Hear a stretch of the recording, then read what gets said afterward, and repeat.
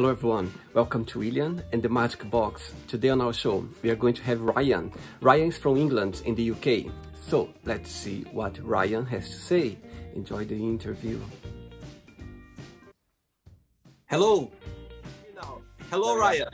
Hello. Hi. How are you? I'm good, how are you? I'm very well, thank you very much. Yeah, it's fine. I was at the gym. So. me too actually. I did this morning, I just came back now. Oh, cool. Right, alright, just before we start the game, so tell me, where are you from? I'm from North Yorkshire, UK. Okay, and what do you do for a living? I work in a fast food restaurant. I work in McDonald's. Oh really? Oh my god, amazing. Actually, I worked as well in the past, McDonald's. I think when before I left Brazil, I was, I think I was 19, and it was my first job actually.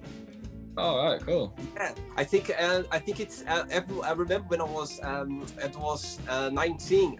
Everyone was telling me. I think everyone who has a McDonald's experience in their CV, they can get a job anywhere because it's so like hard. You learn a lot over there. You learn a lot. Okay, right. Just before we start the game, tell me something interesting about yourself. I have arthritis in my knees, and I have done since I was 9 years old. And do you need to do some treatments or something to keep things well? How does it work? Medication. Oh, I see. Injections, basically. Okay, but every day or? No, once a month. Once a month? Okay. Oh, interesting. Cool. Okay, Ryan, welcome to William and the Magic Box. I have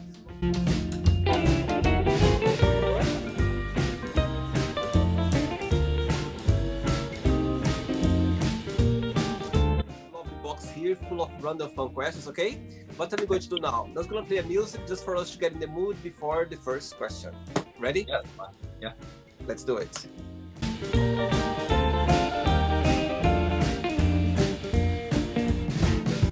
Right, let's go for the first question. Ready? Yeah, ready. First question is, what's the worst advice have you ever given? To do something that you shouldn't do, really. Do you remember any one of them? Yeah, it was. I told my friend to basically start seeing another friend's ex-girlfriend.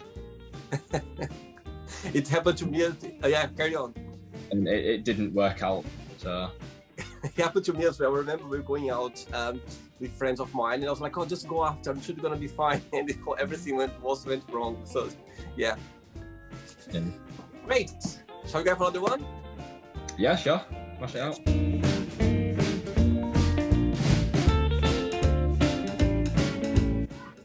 For the next question, tell me something interesting about where you live.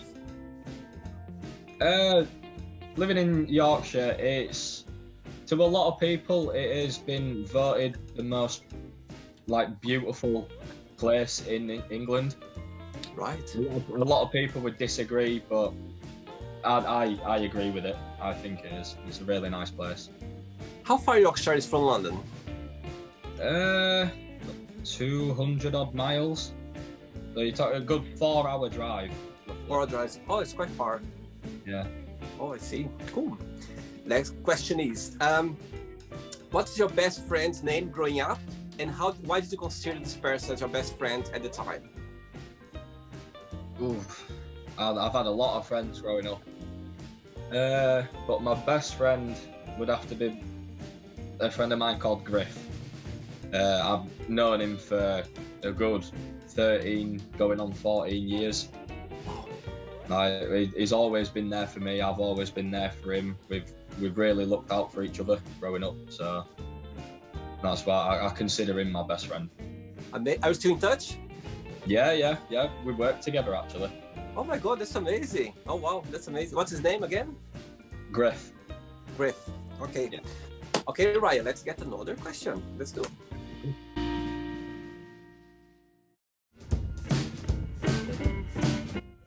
Right, next question is, it's a tough one. If you need to remove from your phone forever social media, let's say Instagram or YouTube, which one that would be? Forever. Social Ooh. media. Which one? Social media. Why? I feel like nowadays too many people get involved in other people's personal lives through social media like Facebook and Snapchat, Instagram. And I'm quite a private person. I don't like people knowing my personal private information, so be easier for you then. yeah. More of a peaceful life. I see. Cool. Okay, Ryan, are you enjoying the show so far? Yeah, loving it. Yeah? Let's get another question. Let's do it.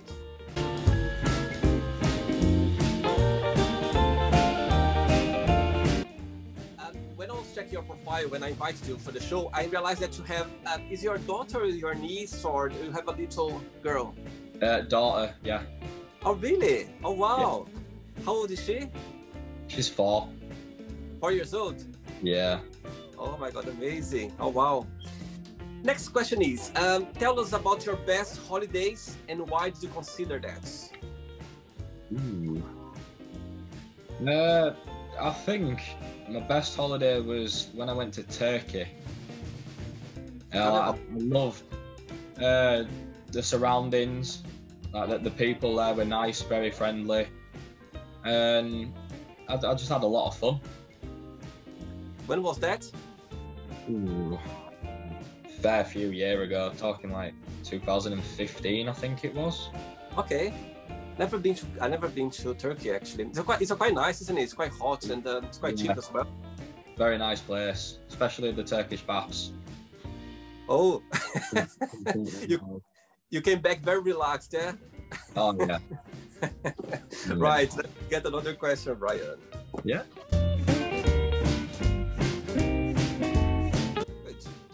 Right. What's your parents did or do that comforts you the most? Well, obviously they give me advice over the years about certain things, whether I listen to them or not. But yeah, they just kind of left me to do my own thing. Yeah, I'm exactly the same as well. The same way as well. I remember my mom and my dad as well. I remember they always they raised me and my sister like very free. They were like, okay, just make sure you don't hurt people, look after yourself. So I always had this kind of approach since I was born. So yeah, I think they did they give this trust, you know what I mean? They just push us to, that's what they did as well. Ryan, let's get another question. Yeah.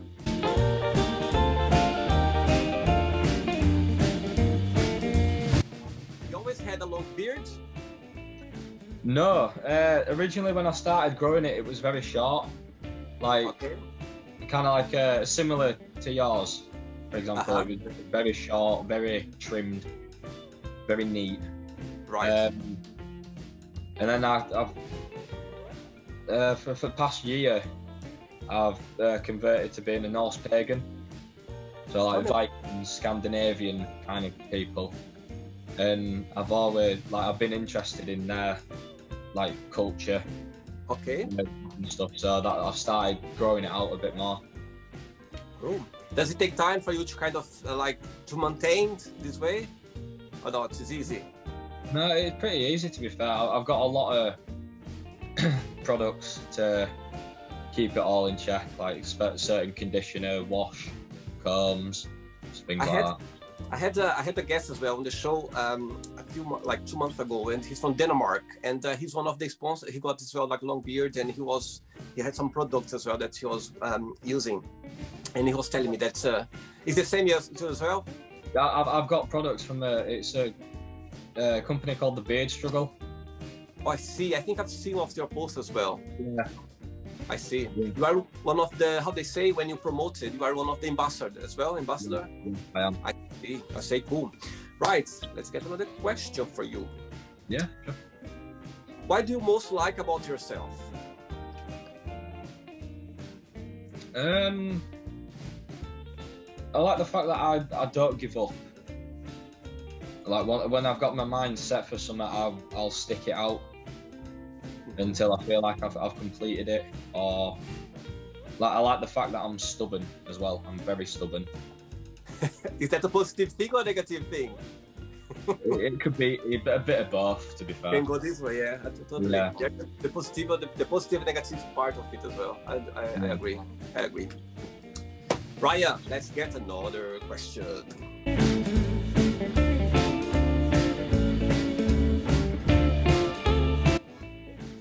Before the next question, what's the most memorable lesson you learned from your daughter so far?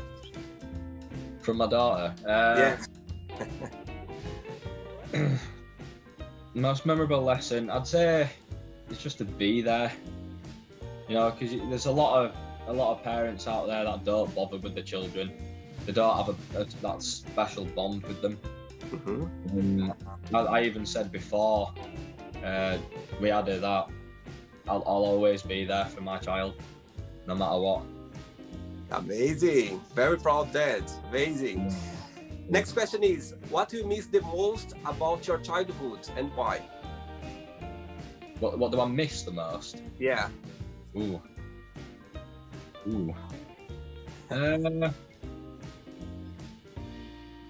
Besides the worry, you know, when you're a child, you don't have worries at all, everything, it's easy. Yeah.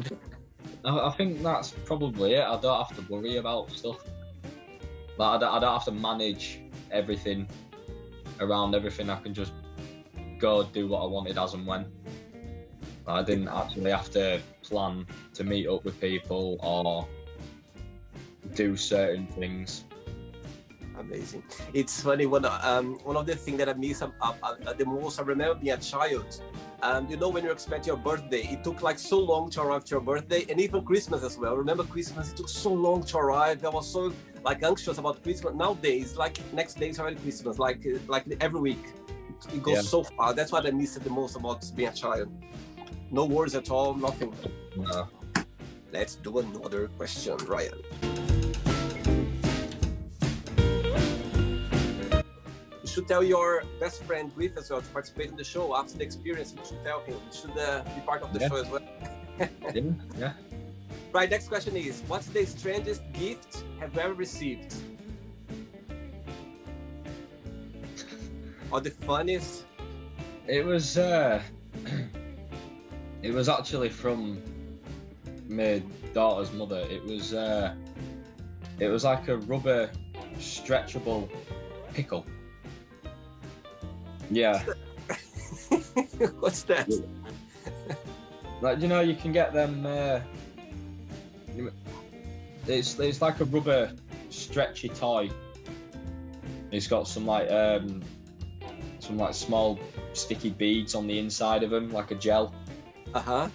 And like you can stretch them out, and if you throw it at a window or something, it'll just stick to it. Oh, I see what you mean. It's very strange. Ryan, I have 3 questions left for you. Let's do it.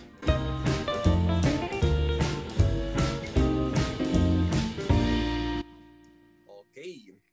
Next question is, what do you think are the best traits for a person to have? Honesty.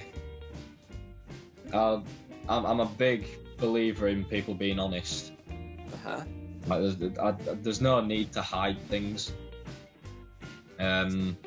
So honesty is one of them. Being able to trust people, like you need to be trustworthy.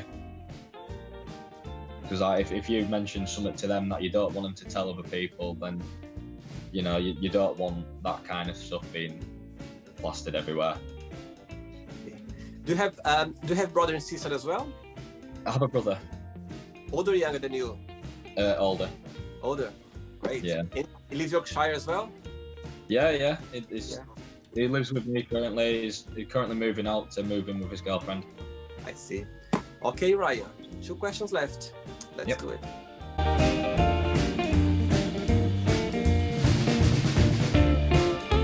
So, what was your favorite thing to do as a kid? I like to climb trees. I really like to climb things.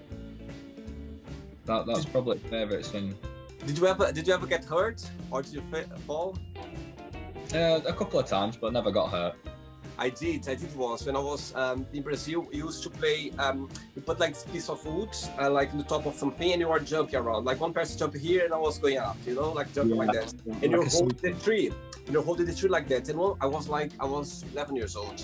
And so my turn, when I went up there, like after a few times, and I tried to hold it, but my hands couldn't hold the tree, and I fall on my arm, and it was the only time I broke, and it was like I broke my wrist, and actually my hand could come all the way down here, like it was so bad.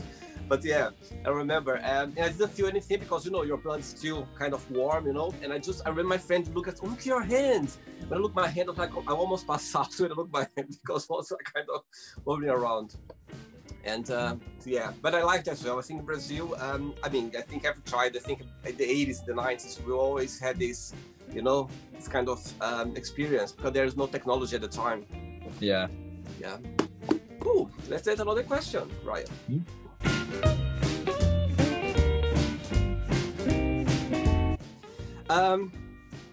Are you a cat or a dog person? And if you could be an animal, which one would be and why? Oh, I'm a huge dog person. I love dogs. Right. Huskies, Japanese Akitas, Shih Tzus, you know, that big fluffy dogs. Oh. I love big fluffy dogs. Do you have any? I did. Growing up, I had a dog called Diesel. It was a black collie crossed with a Labrador. Right. And then I think I were about 11 maybe. We got another Labrador called Fudge. She, unfortunately, she got put down last year. Ooh. How old was she? How old was she at the time? Going on 12, 13. Oh, okay. But because of age, or she was sick, or what? Oh, yeah, because of age, old age.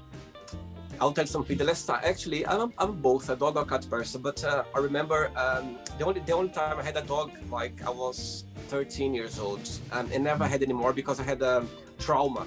I had this little fluff dog, like it was white. I don't remember what his breed at the time, but anyway, he was very fluffy, very friendly. Bob, his name. And then when I used to live in Brazil, there were the main gates. There's some like the gate. He couldn't run away, but people was passing the streets and they could kind of play with him. Anyway, so every morning when I was waking up, I was like, "Oh, Bobby," and he was coming all the way, and this fluffy white thing, like it was so cute. And I remember that day on Sunday. I remember this Sunday, I wake up, I was like, Bobby, and he didn't come. I was like, oh my God. So I was looking for it and he didn't. Can you imagine someone stole him for the night? Oh my God. I remember that day. I remember walk the whole, it was a small town. I was literally knocking every door like I could go because my God, I was devastated. Even I couldn't eat for a week. And I remember my mom, she was very worried about me because I never forget, my God, I had this trauma. After that, I never had the dog anymore because I was so like sad, you know, can you imagine how, and yeah, but I had cats after, my mom had cats as well, but yeah, it was the only time I had a dog I couldn't have anymore because it was so painful.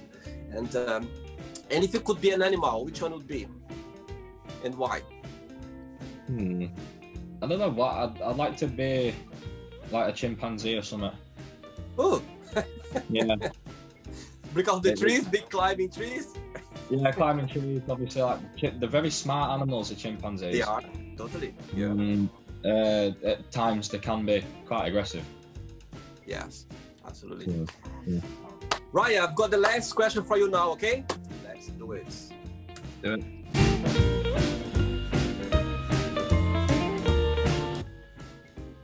Last one? Yep. Let's do it. Tell us about your guilty pleasure.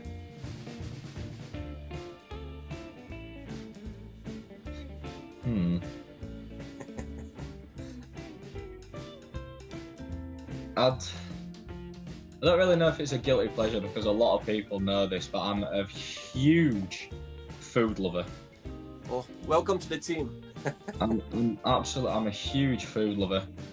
Like, you can stock up a fridge full of 2 weeks worth of food and within a day it'll be gone. Are you most of a sweet person or a savory? A bit of both. Yeah. A bit of both. And do you like cooking? Well, I'm not a very good cook myself, but no, I will cook when I need to.